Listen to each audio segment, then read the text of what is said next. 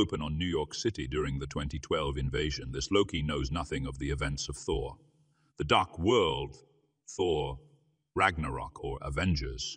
Infinity War. Clips from Avengers and Avengers Endgames recall Loki's escape using the Tesseract during the time heist. Thor's voice can be heard yelling, "Where's Loki?" Loki is transported to the Gobi Desert in Mongolia, where his shackles are broken. He is approached by several locals and immediately proclaims his divinity.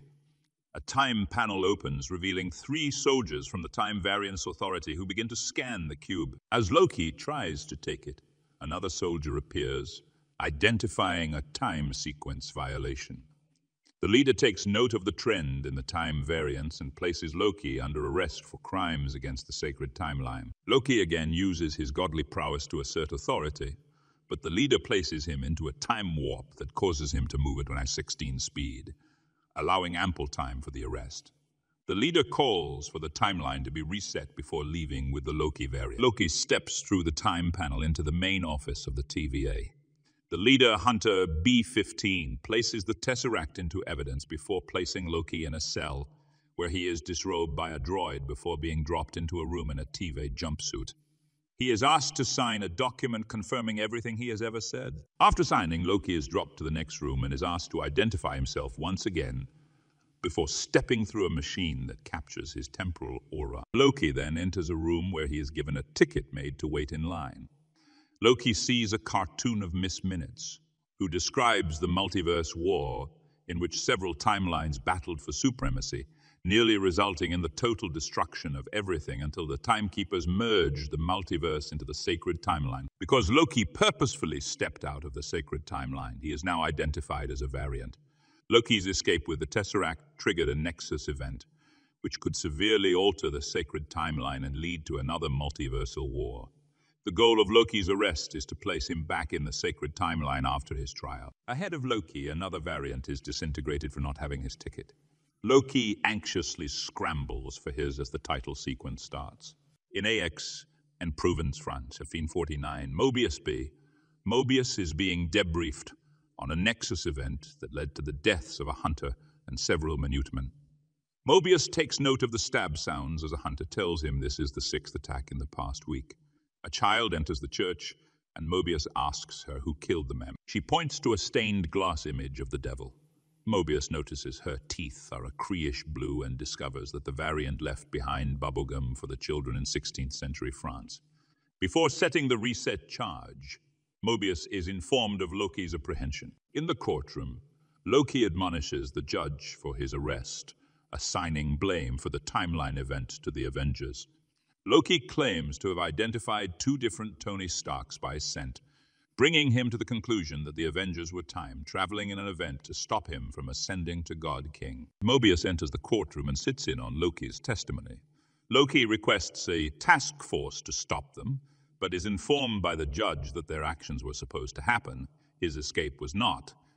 Loki demands to speak directly to the Timekeepers, but is again requested a plea by the judge. Loki tries to use his powers, but cannot use magic within the TVA. Loki is found guilty and assigned to be reset. Before Loki is taken out, Mobius approaches the bench, and the judge reluctantly gives him permission to go ahead with his plan. Mobius takes Loki down to his office, where Loki again admonishes the Timekeepers and the TVA as he had never heard of them before. Mobius tells him it's because until he escaped, he had been living within his set path. Loki tries to step out of line, but Mobius resets him and seats him. Loki explains his plan to conquer Earth once he returns, followed by Asgard, the 9 realms, and space.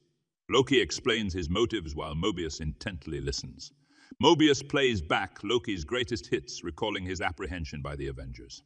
Mobius shows Loki the memory of him stabbing Phil Coulson with a scepter, as well as several people he killed and tortured in his pursuit for power. Mobius plays back a memory of Loki on an airplane, where it is revealed that Loki was, in this sacred timeline, the infamous hijacker D.B. Cooper, who takes a hostage with a bomb threat. He steals the plane along with the ransom, before jumping from the cockpit and taking the Bifrost bridge back to Asgard. Mobius then shows Loki the timeline after, had he not escaped, up to the death of Frigga. Mobius finally identifies Loki for his purpose, not to rule but to conquer. Loki shows signs of understanding the pain he has caused to others and himself. Mobius helps him to his feet as a hunter enters the room to tell him about the situation. The hunter tells Mobius that while he was talking to Loki, they lost another unit. Mobius goes back into the room and finds Loki missing with his time twister. Loki finds the Tesseract in a drawer with several Infinity Stones from different timelines. Loki is amazed at how the treasures he sought are being used in an office as paperweights, and becomes completely enamored of the Time Variant's authority. As hunters enter to disintegrate Loki, he loops back to his cell, where he watches forward in time to his mother's death. He later fast-forwards to Odin's death in Ragnarok. He finally finds his death at the literal hands of Thanos in Infinity War, ending Loki's file. A hunter fights Loki, who is able to disarm her and place the time twister on her. Loki sits alone in his cell and is approached by an armed Mobius. The two have an honest conversation where Loki admits to his own manipulative nature. Mobius asks about the Tesseract, and Loki laughingly proclaims that even Infinity Stones can't be used in the TV. Mobius tells Loki that he cannot offer salvation, but could use his help in tracking a fugitive variant who has been killing his minute. Mobius claims that the variant they are hunting is him, deduced by the horned figures found throughout, same as Loki's horned crown. In Salina, Oklahoma, 1858, 4 hunters emerge from a panel and discover a futuristic item dug into the ground. An hunter tells another to disintegrate it. Their word is pruned as they notice a cloaked figure in the distance, amid a green mist. The figure drops a lantern, lighting oil on the ground. The Minitomen are set on fire as one crawls award to activate the reset charge, but is ultimately killed as the figure takes the charge. In Oshkosh, Wisconsin, 1985, at a Renaissance fair, TVA Minitomen emerge. A variant is identified and followed by the team into a tent.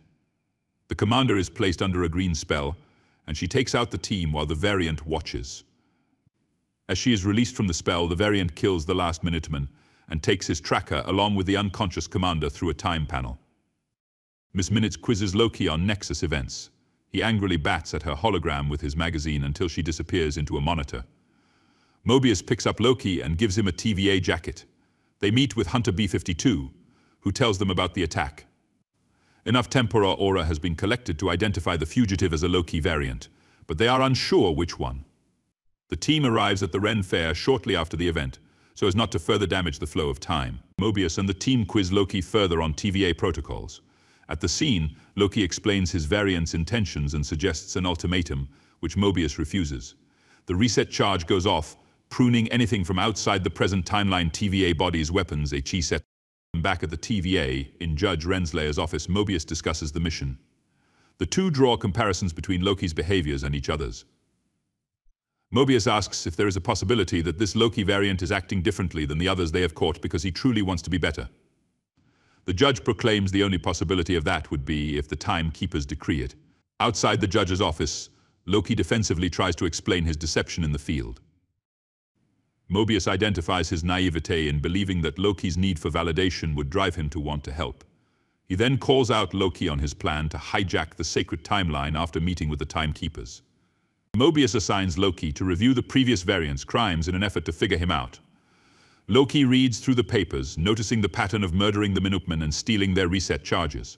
Bored, he tries to goad a librarian into letting him read other files, but she provides him with another dossier filled with Loki variant case files. Loki comes across the case file for the destruction of Asgard in Ragnarok, which hasn't happened yet to Loki's knowledge. He missed that part on his file. Loki tells Mobius that his variant is likely hiding out in apocalypses. Loki and Mobius discuss the chaotic alterations of a predetermined outcome, which could produce a new timeline. He suggests trapping the Loki variant in Ragnarok. Mobius laughs off Loki's theory but humors the conversation. In Pompeii, Italy, just prior to the surge eruption of MT, to play a prank on the townspeople, Loki frees some goats and proclaims, in Latin, that he is there to bring dark tidings and that they will all die. At that moment, the volcano erupts.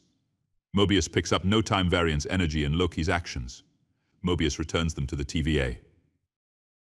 Now chasing a new hunch, Mobius and Loki investigate doomsday disasters to pinpoint exact locations where the variant might be hiding. The two take a break and Mobius shares his love for jet skis with Loki. Even though he can never own one, Mobius keeps a magazine from the 1990s on jet skis to remind him of what they are fighting for. Loki begins to talk once again about the Timekeepers and how they created the TVA and Mobius. Mobius shoots back with the question of how Loki came to be, extrapolating from that how Loki's existence as a god of Asgard is no different. When Loki reminds Mobius of a name he once called him, Mobius remembers the gum from the previous episode. They track the gum to a time period and search it for doomsday events. Loki identifies the location as an apocalyptic event in Alabama in the year 2050. Mobius discusses the mission with the judge. Ravonna expresses her concerns for Loki, which Mobius responds to with enthusiasm for catching the variant. Ravonna reluctantly approves the mission but tells him there won't be much she can do if it doesn't work. The lead hunter B-15 identifies the event as a Class 10 apocalypse. The team arrives in Haven Hills as a cataclysmic storm is tearing through the area. The team arrives and enters a Roxcart superstore. B-15 orders Mobius to leave Loki with her. Loki agrees, much to Mobius' chagrin.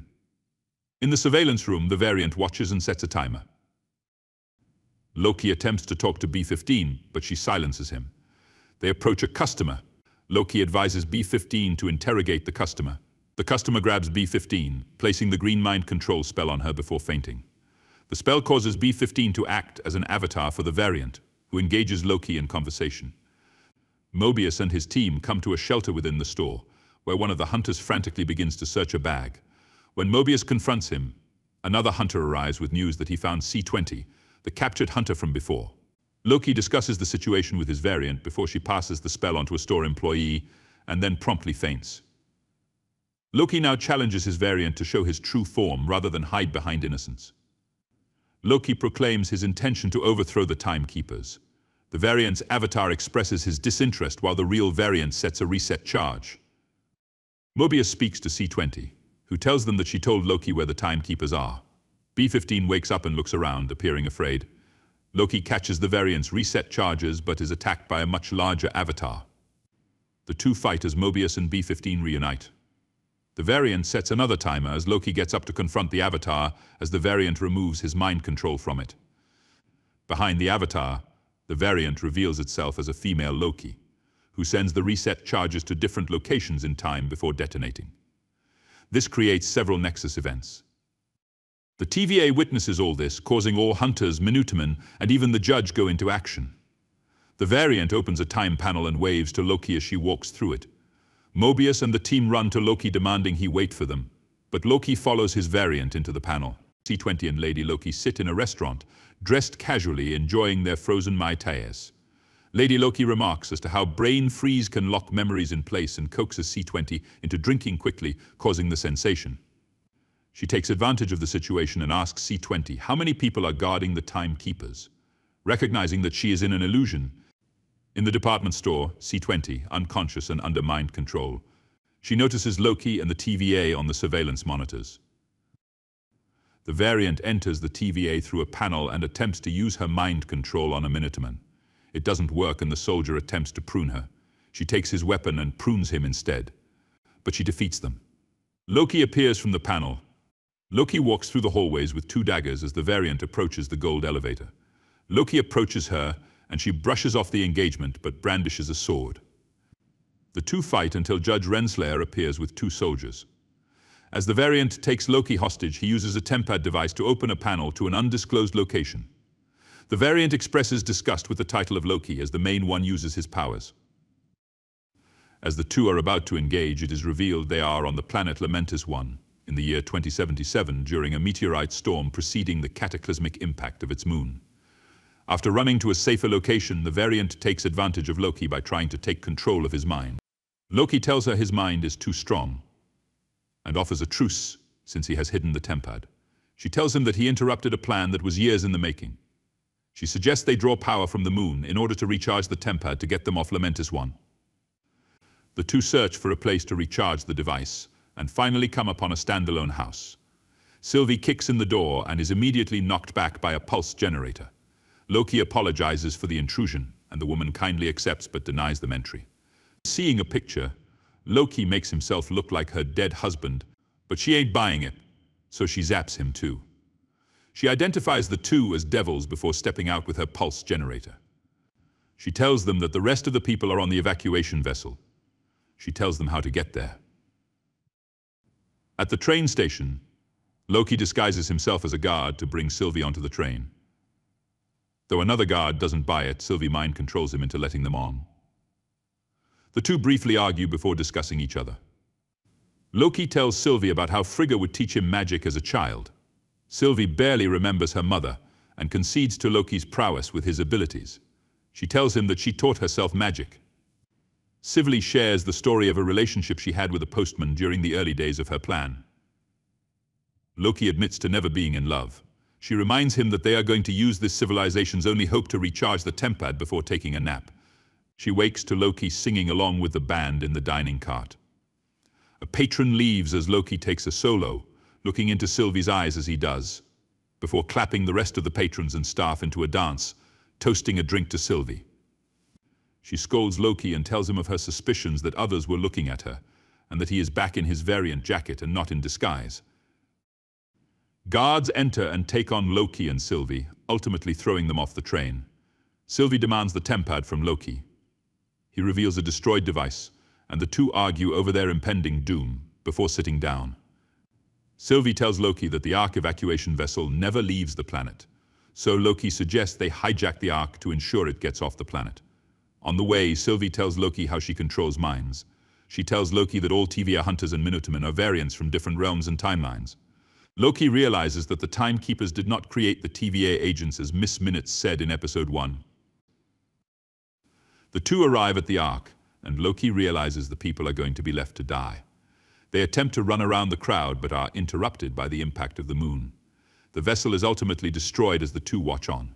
We open on flashback to Asgard, where a child Loki is arrested as a variant by Minutemen, who set off a reset charge, which prunes the child's toy. The child is brought before the TVA and processed in the same way Loki was. In trial, the child steals the hunter's tempad and escapes into a panel. The hunter is revealed to be Ravonna Renslayer. She is next seen entering the room of the Timekeepers. Ravonna meets Mobius, and the two discuss the situation. The variant Sylvie was at the elevator to the Timekeepers along with the Loki variant. Mobius was allowed to bring our Loki. Mobius asks to speak with C20. Since she was enchanted by Sylvie in episode 2, Ravonna tells him that C20 is dead. She then asks him to keep it between them.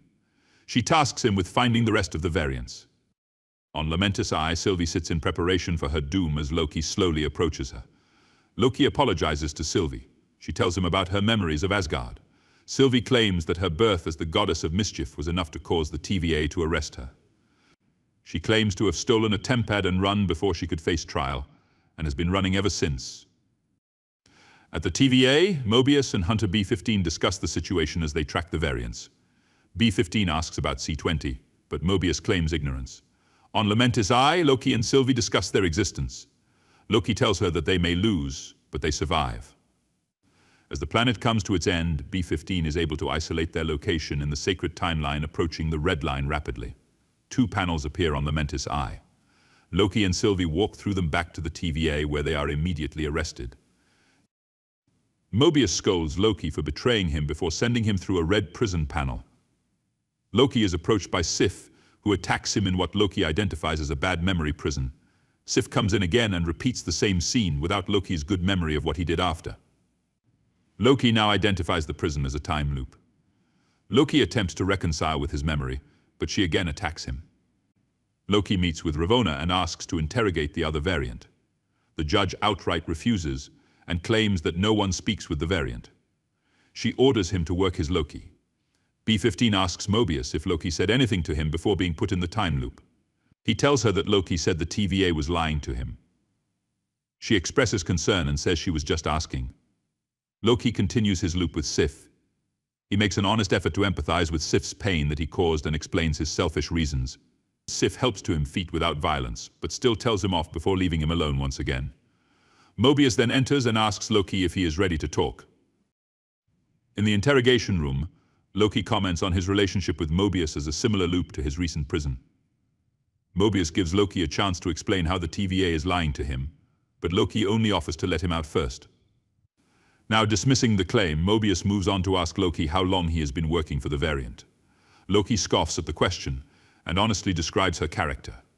Mobius asks Loki what caused the Nexus event on Lamentis I. Loki refuses to comply, considering that he would be pruned after cooperating. Mobius gets up and reactivates the tempad to the time loop. Loki tells Mobius that once their plan is complete, he will dispose of her. The Nexus event was caused by two Loki variants being attracted to one another. Loki demands to know if Sylvie is alive, and Mobius concedes for now after an argument. Loki finally explains to Mobius that everyone at the TVA is a variant kidnapped by the Timekeepers. He tells Mobius that Sylvie can use her enchantment to recall their memories that were erased by the Timekeepers. Mobius doesn't believe him and brings in two Minutemen to take Loki away. In the hallway, B-15 stands alone with a conflicted look on her face. She prepares to prune Sylvie in her cell. She takes Sylvie through a time panel. Ravonna signs off on Mobius' case report on Loki. Ravonna tries to talk to Mobius, but he asks why he wasn't allowed to interrogate Sylvie. She tells him that they can't risk her escaping, as Loki did under his first interrogate. Ravonna tells Mobius that the Timekeepers want to personally witness the pruning of the variant, with him present. Mobius asks her when she first noticed what was going on with C-20. Ravonna attempts to deflect the question, but Mobius presses on. She tells him that the truth is that she was protecting Mobius. She didn't want him losing his mind the way C-20 did. As she goes to place a sword on her trophy wall, Mobius switches their tempads while her back is turned. Mobius thanks her for the drinks and leaves the office. At the Roxcart store, B-15 emerges with Sylvie. B-15 asks Sylvie how she was able to create the illusion when she was under enchantment. Sylvie dispels B-15's identity as a creation of the Timekeepers. She tells B-15 that they are all variants and willingly lets Sylvie enchant her. She sees her memories and cries, remembering how happy she once was. With her memories fully intact, B-15 asks what now. At the TVA, Mobius finds a quiet part of the library to review Ravonna's tempad. It confirms the death of C-20. He reviews her interrogation where she identifies herself and everyone at the TVA as variants. Ravonna interrupts and ends the interrogation. Loki is back in his time cell but is approached by Mobius.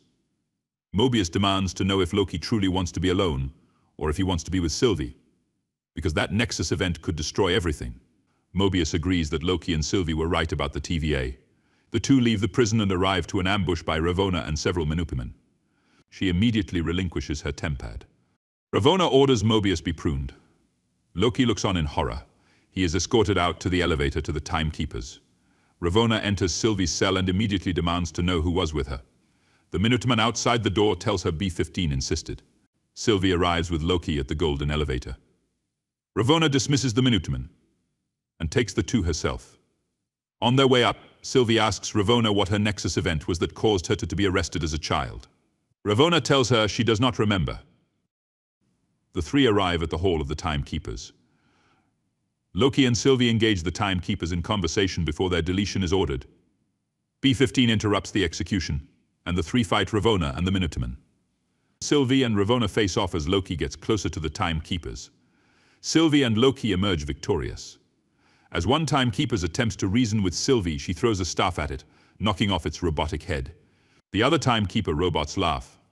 Realizing that the Timekeepers are mindless androids, Loki and Sylvie are now perplexed as to how the TVA was created. Loki tries to explain his feelings for Sylvie to her, but is pruned by Ravonna. Sylvie easily overpowers her. Mid-credits scene, Loki wakes up in a field and asks if he is in hell. He is told by a voice that he will be unless he goes with variant Loki, Thor, and Heimdall. Open on the hallway to the golden elevator to the Timekeepers. A dissolve leads us through the room of the fallen Timekeepers and to the void, the area where Loki woke up in the mid-credits scene of the last episode. He is informed by another Loki variant that they must escape Alioth. Sylvie takes Ravonna down to the courtroom and demands her tempad. Ravonna tells Sylvie that Loki is still alive. She explains the existence of the void as a purgatory-ish dimension where the pruning devices send everything. She claims it to be located at the end of time, and that nothing comes back from there. Ravonna asks Sylvie to trust her, and Sylvie gives her back the tempad. In the void, Loki is trying to make sense of his environment and surroundings. More variants appear, including an alligator with a Loki crown. Loki suggests a plan to escape, but his variants tell him that's impossible. As they continue along, the kid Loki is identified as the leader, having caused a Nexus event by killing Thor. They arrive at a bomb shelter, where the variants show Loki their home. At the TVA, Ravonna has Miss Minutes access time records to learn about the founding of the TVA. Sylvie changes her mind to see about the end of time, which Ravonna reminds her is just the void. Sylvie proposes an idea to go past the void. Miss Minutes asks Ravonna about the void spacecraft, which Ravonna says is still in prototype. Several Minutemen barge into the room. In order to escape, Sylvie prunes herself. In the shelter, boastful Loki tells of how he defeated Captain America and Iron Man. Classic Loki tells the story of how he was able to cast an illusion of himself so real. Even Thanos believed it as he snapped his neck. He then found a planet where he lived alone, until his loneliness brought up a desire to see his brother Thor. But trying to leave the planet set off a Nexus event. Loki asks the four if they ever encountered a woman variant. They have not. He tells them that she wants to take down the TVA and attempts to rally them to help. But they all laugh. Loki decides to leave on his own. He is confronted by many more variants, including another Tom Hiddleston as President Loki. Sylvie awakens inside an abandoned van. She escapes it as Alioth approaches. While using her magic to see a vision, she hears a horn and notices a car being driven and is picked up by Mobius. In the shelter, President Loki and boastful Loki have a brief standoff for control of the Loki army and the throne, before Gator Loki bites off President Loki's right hand. There is a battle royale among the variants, and our Loki does his best to stay out of it. Loki follows classic Kid and Gator Lokis through a portal while the rest duke it out. The variants talk about how they are arrested by the TVA anytime they try to improve their lives for a good greater than themselves. In the car, Mobius and Sylvie discuss their circumstances. Sylvie proposes that she and Mobius confront Alioth. They watch as it effortlessly takes out a Navy battleship and its crew that appear in the void. The car approaches, and Loki immediately sees Sylvie and Mobius. The variants join them and discuss the plan. Sylvie suggests, rather than kill Alioth, that she enchant it. At the TVA, Ravonna uses her tempad to open a prison cell holding B-15. She asks B-15 what drives the Sylvie variant. B-15 tells her that it is revenge and that she is seeking the power that lies at the end of time. She scolds Ravonna for not acknowledging that the timekeepers are fake and for not wanting her help to find who is behind this. Ravonna leaves her. She pulls up Miss Minutes and orders all files on the founding of the TVA. In the void, Mobius discusses his predicament upon returning to the TVA with the Loki variants. Loki and Sylvie talk about their Nexus event. They awkwardly discuss personal relationships. Sylvie asks Loki how she knows Loki won't betray her. He tells her that he has betrayed everyone who ever loved him. He admits to knowing what he did, and that he will not do it again. Loki asks Sylvie what she will do when all this is over. Both confess they do not know, but Loki proposes they figure it out together. As Alioth approaches, the Lokis watch on while Mobius asks what the next move is. Sylvie tells him that when it touched her, she was able to link with it just long enough to see that Alioth knows the secrets of the TVA. If she can link to it, maybe she can enchant it. Kid Loki gives ours a golden short sword with a back scabbard. Classic Loki leaves with the Kid and Gator. Mobius opens a time panel. Mobius offers a handshake, but Loki goes for the hug, thanking him. The two Lokis approach Alioth. Classic Loki takes one last look before continuing on. Alioth draws closer to the Lokis. Loki agrees to distract Alioth so that Sylvie will be able to enchant it. As Alioth begins to attack Sylvie, classic Loki recreates an illusion of Asgard so the two can get away. Marveling at his power, the Lokis realize they are more powerful than they realize. Sylvie tells Loki that he can enchant Alioth as well, because they are the same. Alioth attempts to bite through the illusion, to no avail, but Sylvie and Loki are able to touch it long enough for Loki to get the hang of the mind control enchantment. As Alioth closes in on classic Loki, he laughs as the monster devours him. As it turns to approach Loki and Sylvie, the two complete their enchantment. They open a portal to a building and walk through. Open on a visual journey through space and time as Loki and Sylvie arrive at a castle on the other side of the door they opened. The door opens and the two enter. They are greeted by Miss Minutes, who welcomes them to the Citadel at the end of time. She tells them that he who remains is impressed. He who created all and he controls all. At the end, it is only he that remains. Minutes tells them that they can be returned to the sacred timeline without causing a Nexus event. She tells Loki that he can win not only in New York, but can also kill Thanos to obtain the Infinity Gauntlet and return to the throne of Asgard. She tells Sylvie that she can go with him and have only happy memories. She promises them the lives they've always wanted. Sylvie and Loki doubt her. She wishes them luck and disappears. Ravonna waits on the TVA files to be downloaded and notices a ring on her table where Mobius had placed his mug. Miss Minutes appears and tells her that she got her the necessary files. Loki and Sylvie advance with their guard up to confront He Who Remains. They walk into a room with statues on pedestals. An elevator bell rings and a man walks out carrying a green apple. He Who Remains invites the two Lokis to talk in his office. Loki identifies the being as just a man. He concedes that he is merely flesh and blood. Sylvie tries to kill him, but he is able to use his device to reset himself to safety. He then disappears as the elevator reaches his office. He invites them in. He pours them drinks and offers them seats. Mobius surprises Ravonna. Ravonna tells him that she had to prune him in order to keep him from stopping their mission, as the timekeepers dictated it. She calls in a hunter to deal with Mobius, but he shows her pen that he used to sign the file on Loki, and tells her that the hunters won't be taking orders from her any longer. We then see B-15 at a high school in Fremont, Ohio.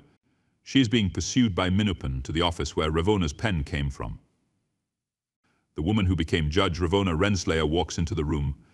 She tells him they have a lot to talk about. In the Citadel, He Who Remains talks with the Lokis. He admires their perseverance. Sylvie tries to attack him, but misses again. He takes out 2 sheets and tells them they can't kill him, because he already knows what's going to happen. They are live scripts like the one Loki had to sign in episode 1. He asks Sylvie how he would know to have everything in his temper to keep from being killed by the 2 of them. He tells them he has seen everything they did, including everything the TVA didn't, including the Lokis' attraction toward one another. He tells them that he set the road for them to walk to in order to get to him. He asks Sylvie if she thinks she can trust Loki, or anyone at all. Mobius tells Ravonna that he knows the TVA is a lie. He objects to the pruning. Ravonna tells Mobius that pruning the timeline prevents chaos and death. Mobius counters that it takes away free will. Ravonna scoffs at the very concept, saying that the only one who truly has free will is the one in charge. Ravonna frantically packs her briefcase as Mobius confronts her on betraying him. She opens a time panel. Mobius tries to prune her, but she easily disarms him. Rather than prune him again, she walks through the time panel, as she says, in search of free will. He Who Remains admits to his deceptive methods, but assures Loki and Sylvie that without the TVA, everything would burn. Loki asks what he's so afraid of. He says, Sylvie asks who he is, and he tells them he has been dubbed many names. A ruler, a conqueror, He Who Remains, a jerk, but it's not as simple as a name. He opens his tempad to reveal a mimetic polyalloy liquid metal being to tell the story. Eons before the TVA, a variant of He Who Remains was a scientist on Earth in the 31st century who discovered that there were universes stacked on top of his own. With several variants existing at the same time, they all eventually discovered this and began encountering one another throughout the timelines. For a time there was peace, but it was narcissistic, self-congratulatory peace. Most of them worked together, but not every variant was so nice. The variants seeking to conquer new worlds began to fight, starting the timeline war that Miss Minutes described in episode 1. He tells them how he was the only variant to encounter Alioth, a creature capable of consuming time and space itself. He experimented on it and was able to weaponize Alioth to end the multiversal war. After that, He Who Remains isolated the timeline and chose to monitor it in order to prevent any further branches or nexus events, thus creating the TVA and the mythology of the Timekeepers. He tells them that if they think he's evil, wait until they meet his variants. Sylvie calls him a liar. He offers them to take over rather than kill him and let chaos ensue. Loki asks why, and he answers that he is tired and older than he looks. A thunder crash is heard, and He Who Remains becomes concerned. He tells them they just crossed the threshold. He then becomes concerned as he no longer knows what is going to happen. He tells them that they can either take over for him and maintain the sacred timeline, or kill him. He tells them the honesty feels like a fresh start. Sylvie goes to kill him, but Loki stops her. The two fight. Loki tells her that he thinks He Who Remains is telling the truth. Loki expresses concern for unleashing something worse if they kill He Who Remains. He suggests they think about it. Loki tells Sylvie that she is unable to trust, and he cannot be trusted. Sylvie attacks Loki, and the two fight using their magic. Sylvie accuses Loki of wanting power before going for the kill. He tells her that he doesn't want to hurt her. He doesn't want the throne, he just wants her to be okay. She kisses him and tells him that she isn't him before pushing him through a time panel. She takes the tempad and confronts he who remains. She stabs him through the heart. He tells her he'll see her soon before dying. Now all alone, Sylvie sits back on the floor as the timeline continues to branch further and further. Mobius and B-15 watch from the TVA as the Nexus events all branch irreversibly through the red line. Loki sits in a room in the TVA and considers the situation before leaving. He walks through the TVA in search of Mobius and B-15. He tells them they can't stop the branches. Mobius and B-15 do not recognize Loki as this is a different timeline. Loki recognizes the Timekeeper statue now bears the resemblance of he who remains.